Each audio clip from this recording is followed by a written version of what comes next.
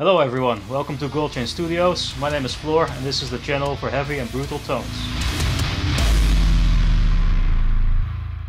Today we are turning this Maxon Tube Screamer into a digital version of itself that we can use in any DAW. How are we going to do this? With the new Neural Amp Modeler.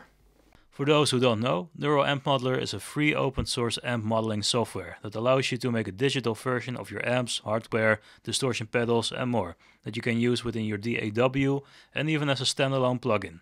It's created by Stephen Atkinson and it's similar to profilers like Camper and Tonex. Today I will run you through the process of how this works. Please consider subscribing to this channel as I'm planning to make a lot more videos about gear, mixing tutorials and reviewing plugins. I will also give away this ST9 Pro Supertube profile for you to download along with my amp profile of my pod that I use live with my band Corpse.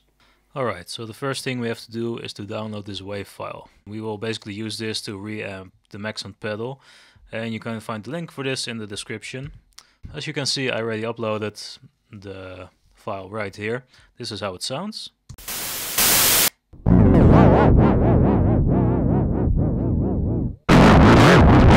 Basically there are some weird noises to capture the whole frequency spectrum, I guess. The settings for the Maxon, I've put everything at noon except for the level. That one's all the way open and I have the low boost engaged because it sounds way heavier and that's what we do in this channel. This one is being sent straight from my Focusrite into the input of the Maxon and will return right here. We have to make sure that the project is set up with a sample rate of 48 kHz and 24 bits, as this is how the capture needs to be exported. That's very important. This reamping will take about 3 minutes, so I will skip forward and be right back with you. Alright, so we reamp the signal from the Maxon. You can see it right here.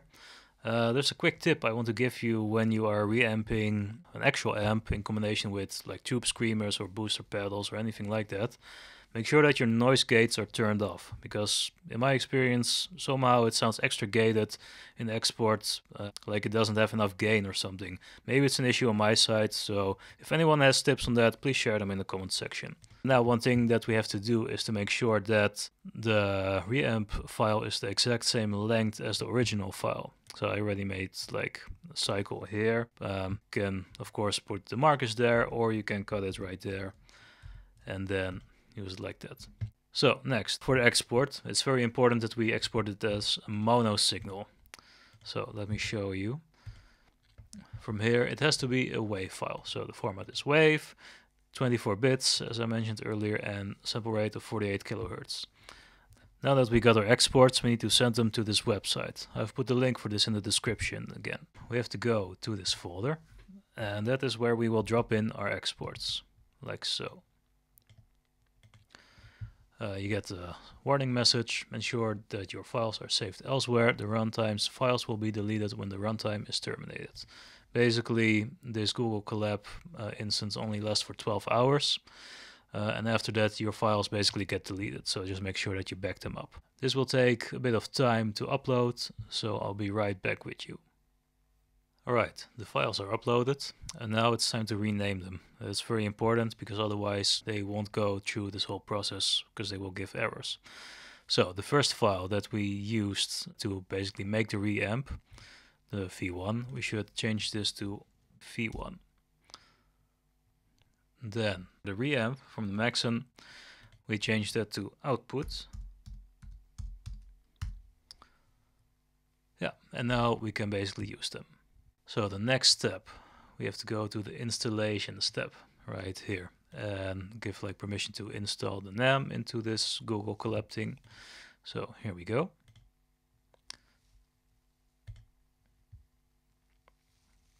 This will take about a couple seconds. There we go. Here it also shows how long it took, about 16 seconds. Alright, now that is complete, we go to step 3. Here your file will be converted to the last output file that we can use in the plugin. We have the epochs here, it's set to 100, and from what I understand is that this is how the quality will increase. So 100 is pretty basic, it will work fine. I've tried up to 250 and that, yeah, it had a slight increase in the quality, but for this instance we're just gonna try 100. It will take around 10 minutes and then we can download our model. right there. See you in a bit. So our model is done exporting. As you can see here, it says it's exported to exported models version 1. So here on the left side, we go to the folder. You can see version 1. Click in there, and this is our export. Now the fun part starts, because we can download this and then upload it into our NeuralAmp modeler. And we are back in Logic. I have dropped the Maxon file into my folder where I keep all my exports and renamed it.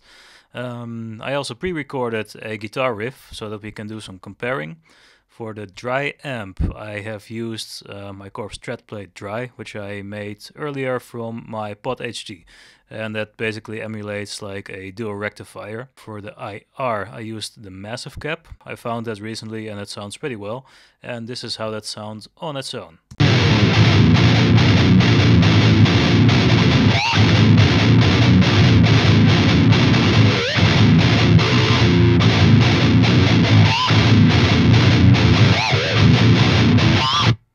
So yeah, pretty dry, but that was the idea behind this one. Then we have the Maxon loaded before the amp. So I have no IR in between, because that would make sense since a pedal goes before the amp. I'm gonna turn it on and off, and then we can compare. Maybe I have to adjust the output a little bit just to level it. So here we go.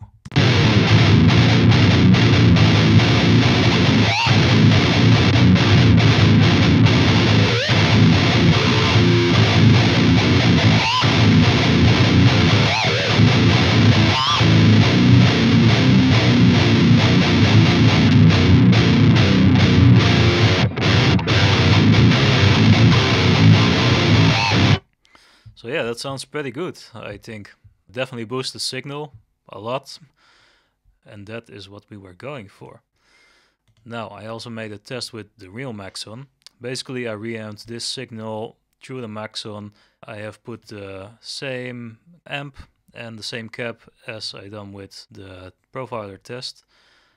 So let's switch between the real and the profile version. I will start with the profile and then switch to the real one and then back and forth. Here we go.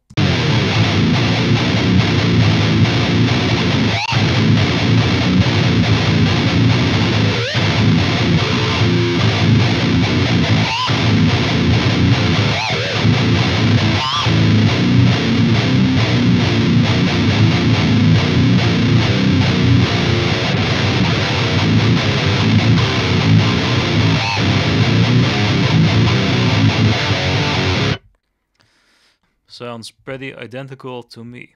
And that's it. Now you know how to profile any amp, plugin or pedal with the NeuralAmp modeler. I'm sure this modeler will keep updating since it's fairly new, but in my opinion this is already a big step in the future of profiling amps. In the description you will find the download link to the profile from the Maxon and the amp that I used here today, as well as the boosted version of the amp that I used live with my band Corpse. Please consider liking this video, subscribing to the channel, and maybe drop a comment about your experience with the NeuralAmp. Thank you so much for watching, and I hopefully see you in the next video.